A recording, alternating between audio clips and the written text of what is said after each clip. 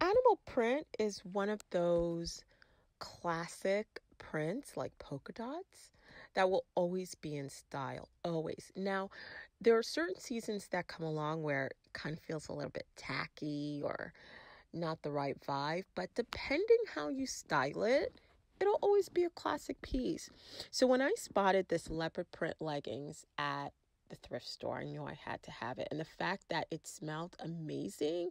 How many times have you been to Goodwill and you saw something cute, but it just smelled atrocious? It smelled like mold, and you're just like, I'm never going to be able to take the stench out. These pair of leopard print leggings came equipped, honey, smelling like fresh lilacs. I was just like, easy decision.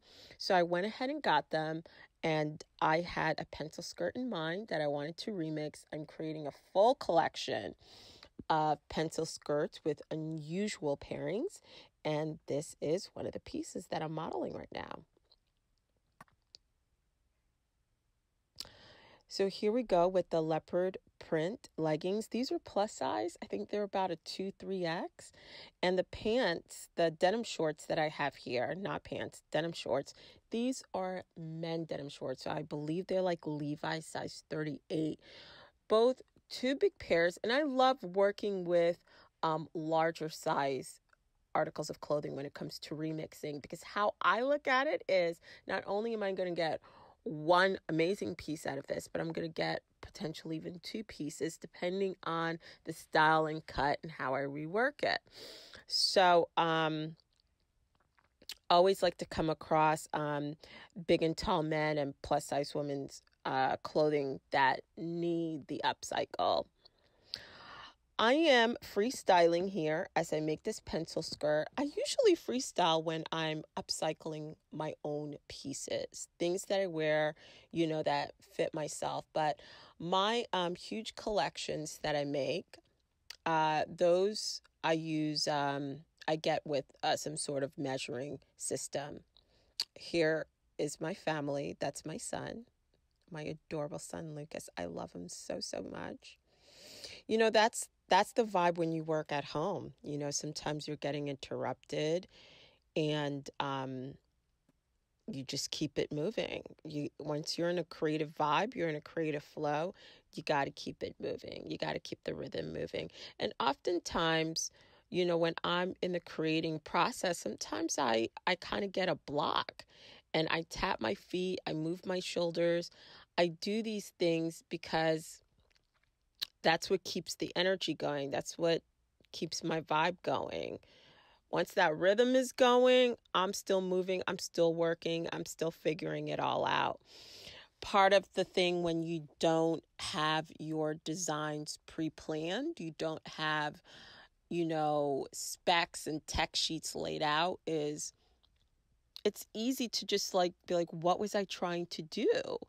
So dancing just helps me keep that rhythm going. If I had a song in my head when I was designing, and I keep that song in my head when I'm cutting, some strange way I'm going to figure out what I was doing. So there's always a music playing in my head, a song playing, something is going on in there. There's a DJ in my head. There's a DJ. So here I am back to cutting this legging. I know you're like, what's up with this yellow ball? Y'all saw this yellow ball in a previous video that I did, and it made its way into this one too. My eyes don't notice these things. When you work from home, if you're one of those people that have to have the space a certain way in order to work, obviously it's going to be a lot more harder to get things done. And I've been working from home forever, since college. I've always worked from home. So, and I've had roommates while I'm working doing absurd things. So you just get used to blocking things out, things that are noise and also physical elements like this yellow emoji ball. So this whole time I'm shooting this video, I'm not even aware that it's there. So I know it looks like a prop, but you guys gotta believe me that it's not a part of the vibes, the vibrations at all. So, I'm brainstorming, but I think I have it together.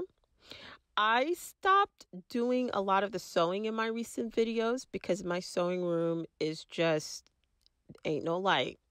Ain't no light right now. It's not functional.